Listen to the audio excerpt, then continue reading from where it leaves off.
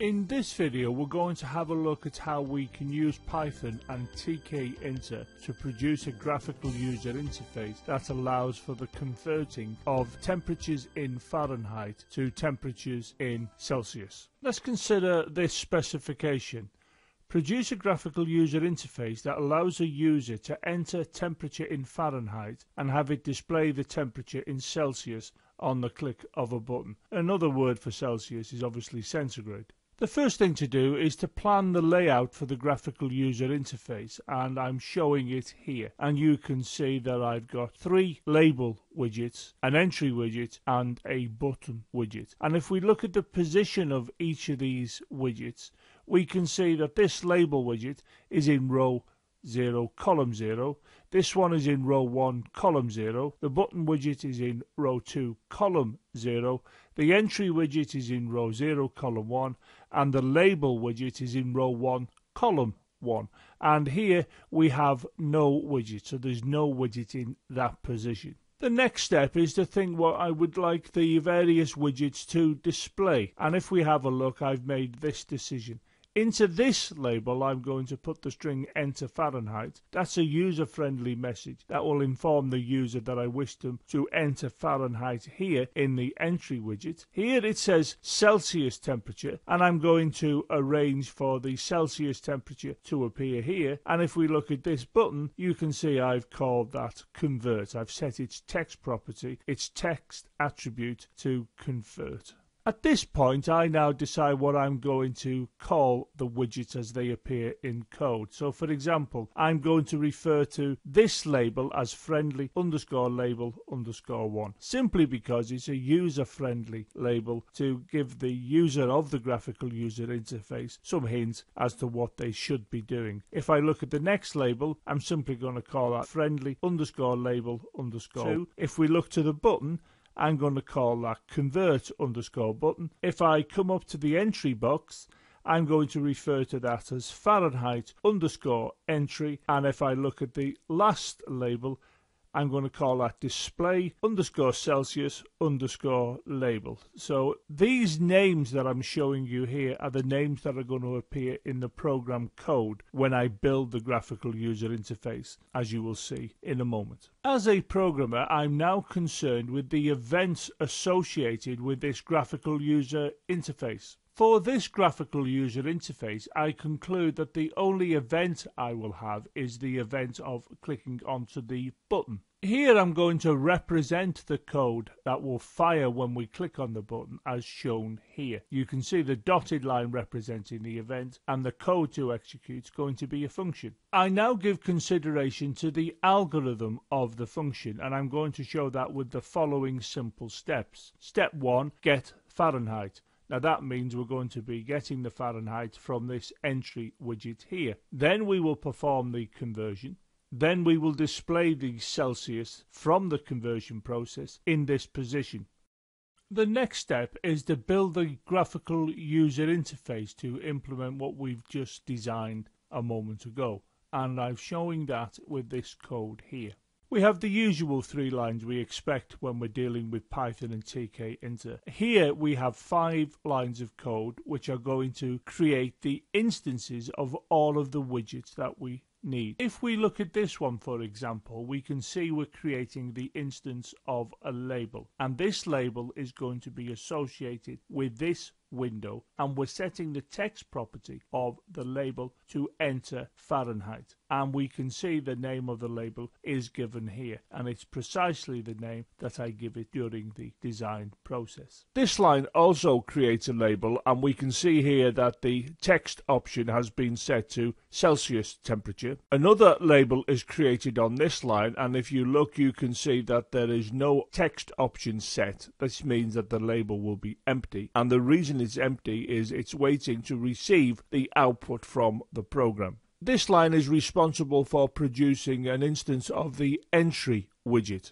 Here an instance of a button widget is created, and we can see that the text option, the named argument, is set to convert. So the button will appear on the form labeled as convert. These 5 lines of the program are now responsible for positioning the created widgets on the window, and we can see that in all cases the grid method was used. If we consider this program statement as an example, we can see that the grid method is positioning this label at row 0, column 0. Let's have a look at another example. This line we can see is positioning, using the grid method, this button at row 2, column 0. I'll let you consider these 3 program statements, but again you can clearly see they're using the grid method, and in the brackets of the grid method you can see we are setting the row and the column as appropriate. When we execute this program, the graphical user interface we can expect to see is as shown here. If we consider this label, we can see it is displaying enter Fahrenheit. Now that has come about because if we look on this line where we created the label, we can see that we set the text property to enter Fahrenheit. If we consider the position of this label, we can see it is in row 0, column 0. Now the reason it's there is because of this line, and you can see we set it to row 0, column 0. Now there is a label in this position. We can't see it because the background color of the label is the same as that of the form. So if we come to the code, we can see that the label was created here, and this positioned the label at row 1, column 1. And if you look to the label, you can see it is in row 1 and column 1. I will leave it to you to inspect the remaining widgets and how they relate to the code that appeared in the program. Let's now turn our attention to how we perform the conversion of Fahrenheit to Celsius, and we need to consider an appropriate formula to do this. Given the temperature in Fahrenheit, from the Fahrenheit temperature, you subtract 32, then multiply by 5, then divide by 9, and this will give you the temperature in Celsius. The formula for this is shown here, where this is Celsius, this is Fahrenheit. Here you can see the subtraction of 32. Here we can see we're multiplying by 5, and here we're dividing by 9. Now this formula is as it would look in Python. Whenever you write a program, you usually produce a test plan, and that test plan is to prove that the program is working correctly. Now, a couple of tests that you might see in a test plan for the program that's going to convert from Fahrenheit to Celsius are shown here. We'll look at this one first. When Fahrenheit is 32 degrees, Celsius is 0 degrees. In other words, the temperature in Fahrenheit of 32 is equivalent to 0 in Celsius. Now, if we have a look at the formula, if I put 32 here, then of course this subtraction is going to give you 0 in the brackets. We then multiply that 0 by 5, which gives 0, and then we divide that 0 by 9, which gives 0. Let's now consider this example when Fahrenheit is 212 degrees, Celsius is 100 degrees. So let's put 212 here, and 212 minus 32 is 180. We then take that 180 and multiply it by 5 to give us 900, and then we divide by 9, which gives us 100. I've taken the understanding of the formula that converts from Fahrenheit to Celsius to this program here, which is an amendment of the program we've been considering in this video. Let's have a look at the amendments. Well, the first thing we can see, I have a function here that I've called convert. And here you can see the formula we've just been discussing. And this is the formula that's going to do the conversion. This line, well, this is going to receive input from the graphical user interface from the entry widget, and I'll come back and describe what that is like in a moment, and this will display the answer that's produced on this line. Now, we want this function to execute when the user of the graphical user interface requests the conversion to take place, and of course this is achieved by clicking on the button. So we need to ensure that this function is associated with this button, and if we can look at the options within here, we can see we've got this additional option where we make command equal to convert, and obviously convert is the name of this function, as you can see here. here. Consequently, this line now associates this button with this function. So when the user clicks on this button in the graphical user interface, this function will execute. Let's consider a typical runtime for this computer program. Here we can see the graphical user interface. Now the user of this will enter into this entry box an appropriate temperature to be converted. And let's use the example we've already looked at, that of 32 degrees. Then the user will click onto this button. The moment they click onto that button, because if we look at this line, we can see that this option has linked the button to this function. This function is now going to execute. And if we look here, we can see that Fahrenheit_entry, which is the name of this entry box, is having a message passed to it, where this is the message, and the message will invoke this get method, and this get method will get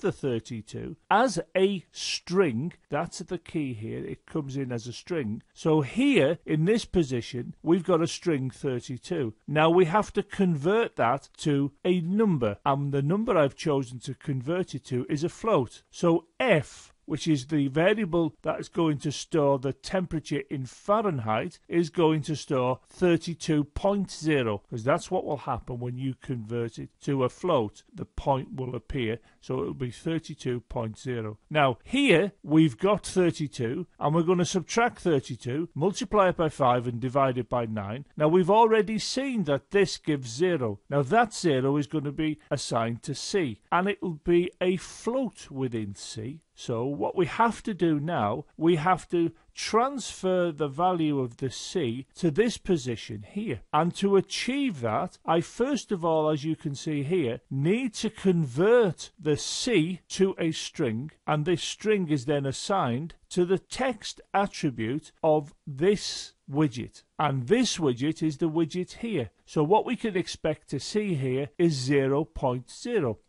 as you can see appearing here. Let's consider the runtime where the user enters a temperature of 212 degrees Fahrenheit, where we expect the result to be 100. So I'll come to here and I'll enter 212 and then click onto the convert button, and you can see indeed we do get 100.0 as the output. When building a program that uses a graphical user interface, I recommend the following steps, and I followed these steps for the program seen in this video. Step 1, build the graphical user interface. Step 2, arrange for user input to be transferred from the graphical user interface to a program variable. Step 3, process the data that resides in the variable. Step 4, store the results of the processing in a variable. Step 5, transfer the result from the variable to the graphical user interface. We saw what was involved in implementing step 1, build the graphical user interface, earlier in the video. I'm now going to concentrate on steps 2 through to 5, and I'm going to do this by looking at this function here. This line implemented step 2, i.e. arranging for user input to be transferred from the graphical user interface to a program variable. This got the data from the graphical user interface. This is a message to the entry widget. We converted it to a float, and then we assigned it to f, which is the example of a program variable. This line of the code is responsible for implementing steps 3 and 4. This bit of the line is actually the processing. This is where we used f, subtracted 32 from it, multiplied it by 5 and divided it by 9. F was used as part of the process. Then if you look, we assigned the result of this process to C. We store the result of the processing in a variable, where in this case the variable was C. Finally, this line of the program was responsible for step 5, which is transfer the result from the variable to the graphical user interface. The result is stored here. We first of all have to convert it to a string, and then we assign it to the text attribute of this label, which is on the graphical user interface. So we take the content of the variable from here and we transfer it to the graphical user interface using this assign. If you have been following the series of videos in this playlist on using tkinter with Python, you'll be aware there are a number of ways of getting information from the graphical user interface to program variables and then transferring the results from program variables to the graphical user interface. This was responsible for getting the information from the entry widget. In the next video, I'll be looking at other ways to achieve this. Here you can see that we transferred from a variable to the text attribute of a label. In the next video, I'll be looking at other ways in which you can do this. And in both cases, they're going to involve the use of string var. Check out the supporting website for these videos. In addition, why not follow me on Twitter, as I issue a tweet every time I upload a new video.